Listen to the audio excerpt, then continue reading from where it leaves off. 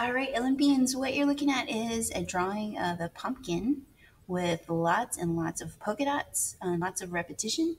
And I'm going to show you how to draw this pumpkin today. This pumpkin is inspired by our artists for this unit, Yayoi Kusama. I remember she's a Japanese artist, and we looked at one of her mirrored infinity rooms last week. But she's also famous for her pumpkins.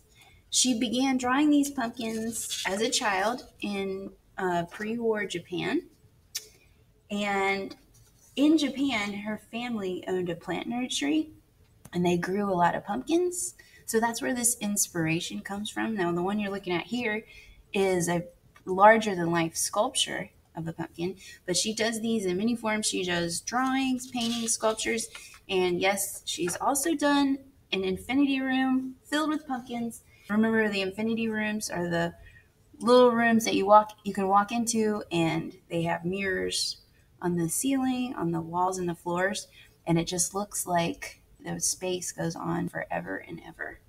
So let me show you how to draw one of these. If you'd like to draw one for your art assignment this week, remember, you don't have to. You can do any object that you like covered in shapes.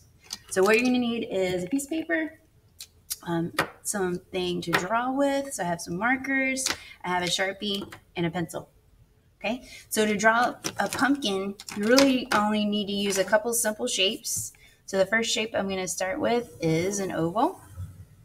And this is going to be the part of the pumpkin that's closest to me. And then I'm just going to add some curved lines that's just going to build out the sides of the pumpkins. And I'm going to keep this symmetrical. So I'm going to do 2 curved lines on the left and 2 on the right. Then I'm going to add a stem up here by drawing a kind of rectangular shape.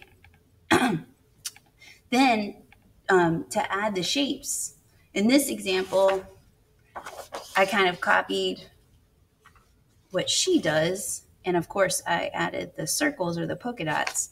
But you can really add any kind of shapes you want. You can add a variety of shapes. I think the example on the slideshow has lots of different shapes.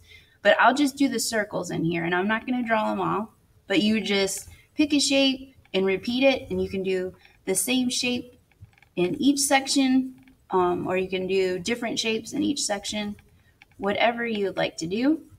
So I'm going to start filling this up with lots and lots of circles.